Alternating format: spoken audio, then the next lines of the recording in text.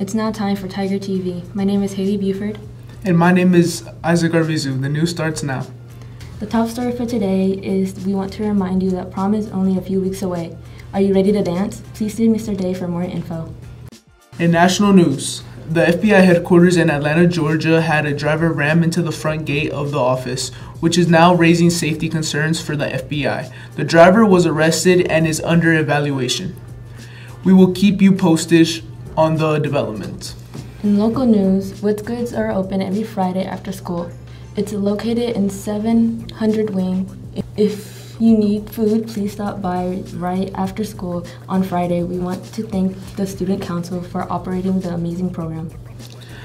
Let's check out the weather with Owen. How does the forecast look today? Thanks. Today will be a very humid with a high of 78 and a low of 68. We will also have scattered thunderstorms today. Back to the news desk.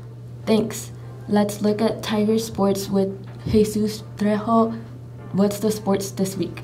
Thanks. The baseball teams will be taking on Cypher High School today after school. The softball teams will also be playing tonight against Stratford High School. Please come out and support all the teams. That is your Tiger Sports for today.